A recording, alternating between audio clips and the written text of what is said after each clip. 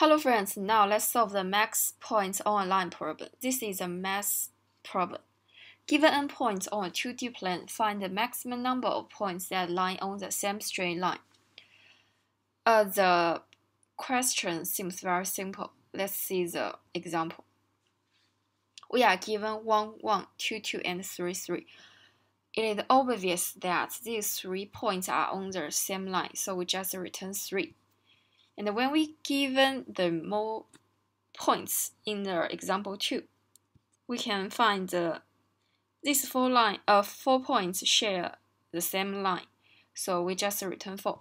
How do you think about this problem? Well, I believe you already learned some mathematics in high school that check if any 3 points collinear is to use to calculate their slope. So in this case, we will use y3 minus y2 and divide x3 minus x2. Check if it is equal to the y2 minus y1 divide x2 minus x1.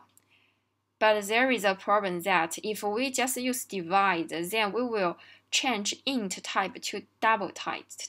So we will lose precision. So the simplest approach is to multiply them. Check if they are equal. So it brings another problem, that is the overflow. Because if these 2 ints are very large, their product will overflow. So the smart way is in the beginning we change them to the long. Another point is that you see the question statement, they don't say it will not have duplicate points, which I mean it is possible that the given input is 1, 1, 1, 1, 1, 1. So we also return 3. So we need to check if they are duplicates. So this is the 3 points we need to pay attention to. So now let's do it. First, we get the number of the points. If the total number of the points is less than 3, which means we just return this n. Say if n is equal to 1, it is obvious that the maximum number line on the same straight line is 1. If it's 2, of course, any 2 points are on the same line. So basically, we initialize max to 2, the same idea. Then we will try to get the first slope, which is start from 1, I less than n, I plus plus. So we use a counter to check the max points on this same line. Count from 0, because we then will count the points. As I said, I will change that to long. The reason is there may be some overflow. So x1 will be the points I minus 1 x.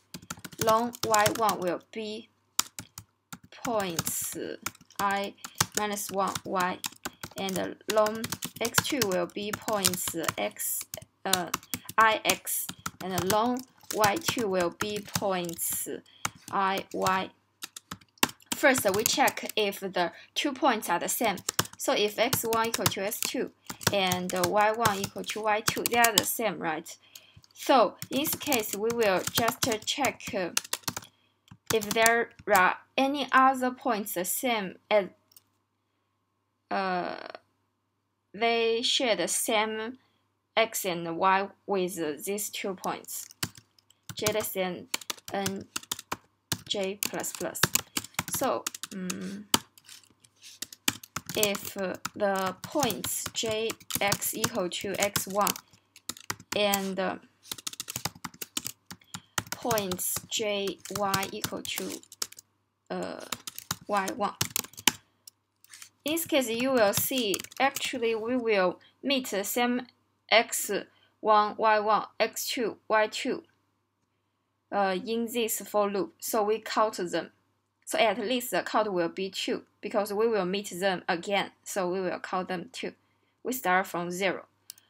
Okay, this is one situation. Another case that if these 2 points are not the same, we just iterate the same. J less than J plus plus. As you can see, we use the second points y minus the third points y minus the second points y. So if the we let the j be the third point, jy minus y2. Okay, so if it times x2, right, times x2 minus x1, if that equal to y2, that will be y2 minus y1 times x3, which is the points j, x, okay, x minus x2, so x2. If the same, we just let count plus plus. So the same as the previous for loop, we will meet these 2 points again, so we'll at least count twice. And each time we will update the max, will be the max and this count. So finally, we just return this max. Okay. Thank you for watching. See you next time.